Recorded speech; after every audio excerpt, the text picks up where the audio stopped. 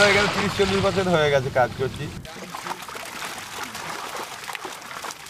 রুই মাছ আছে, মৃগেল মাছ আছে, কাতলা মাছ আছে, লালেন টিকা মারা হচ্ছে।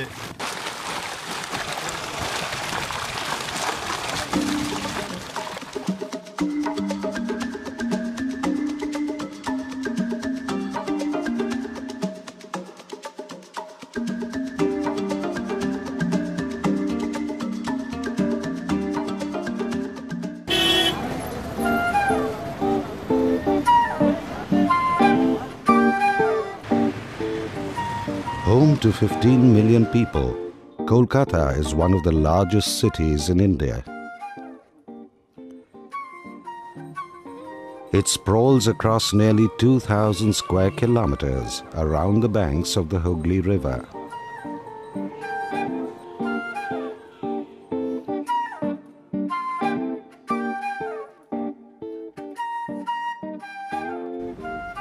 But this intensely urban area still retains many splashes of green.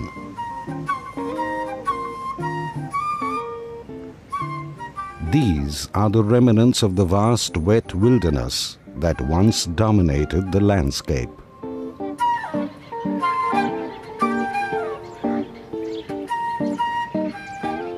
Made up of rivers, marshes, floodplains and lakes, the city's wetlands are home to a huge diversity of wildlife.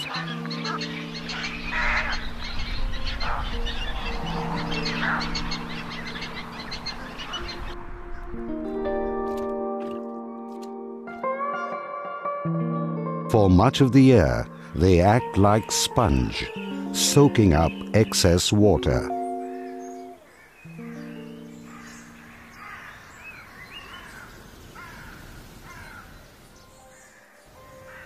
This helps prevent flooding.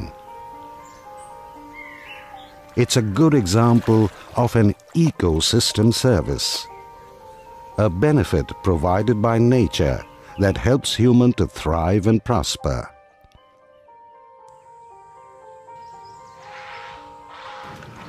In the milieu of climate change, wetlands and their mitigation potentials are significant. One aspect that we want to look at is the linkage between these urban and peri-urban wetlands and this natural hydrological regime. And this is particularly important in light of climate change, when things like, when hydrological variability is likely to increase, and there'll be more floods and more droughts in the future as a result of climate change.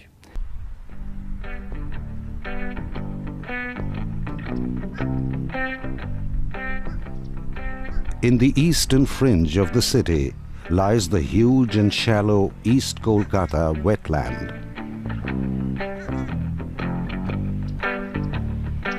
It is the largest man-made filtering ecosystem in the world, recycling nearly 1 billion liters of sewerage every day.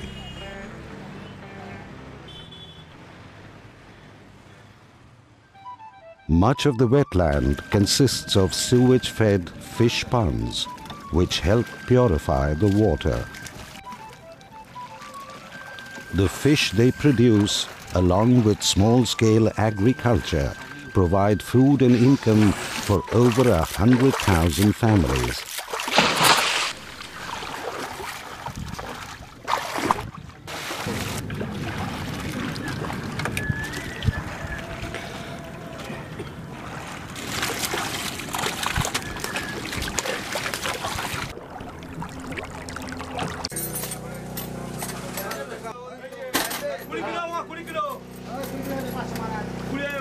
জলাশয় আমাদেরকে বাঁচাতেই হবে, না বাঁচালে আমরা আগামী দিনে এই এলাকার মানুষ আর কিছু করে খেতে পারবে না।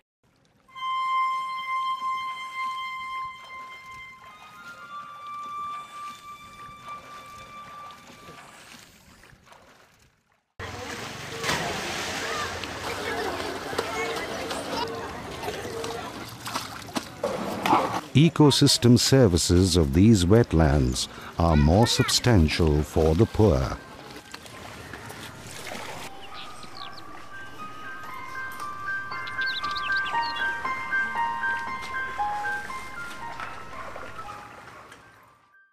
Periurban wetlands have got a tremendous importance in the entire urban ecology. People not only earn money from fisheries or from agriculture, but they are culturally linked, ethnically linked to these wetlands. Horticulture in wetland areas and farming practices near peri-urban water bodies sustain many livelihoods.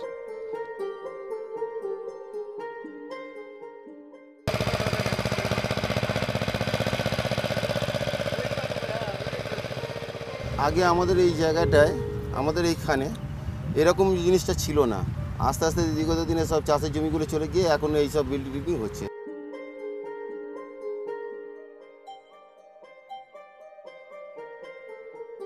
চাষের জমি চলে গেলে এরপরে তো আমাদের মনে ছাড়ার গতি নেই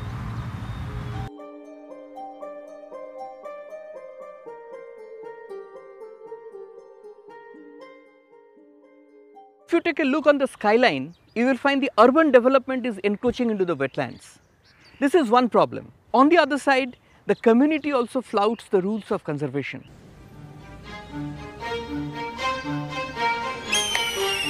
Peri-urban wetlands, especially the East Kolkata wetlands, are under threat. They are vanishing fast. As the city encroaches, their ability to provide food, filtration and flood control is compromised.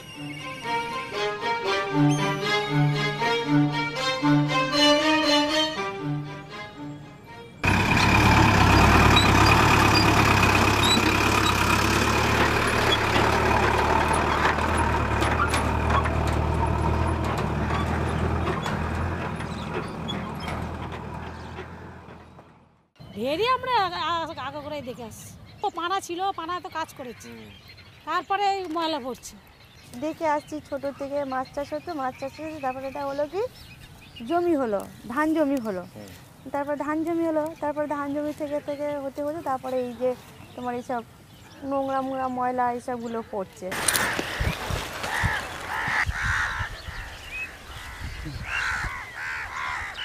A comprehensive conservation plan is needed that takes into account not just the need to protect biodiversity, but also recognizes the welfare of the wetland communities and the services the wetland provides to the city.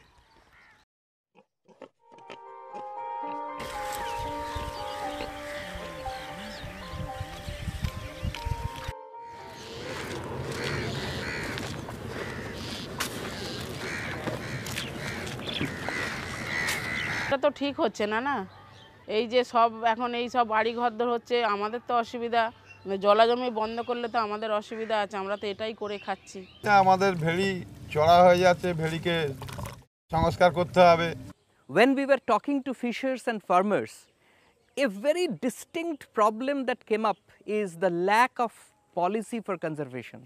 As such, we don't even have a national policy for wetland conservation.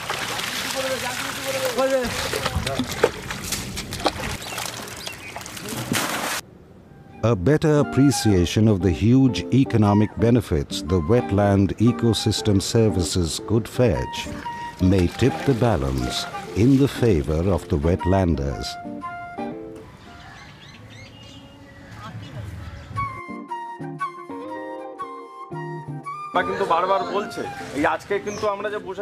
The biorights approach of South Asian Forum for Environment is one such successful conservation model. It compensates opportunity costs of the commons with payments from ecosystem services. Ecosystem services that nature provides will have to be protected if it's to be sustainably used. And this is the message that we want to give all those people who are living around the wetland, that not only should they be using it, but they should use it wisely and they should also protect it. The benefits of urban wetlands speak for themselves.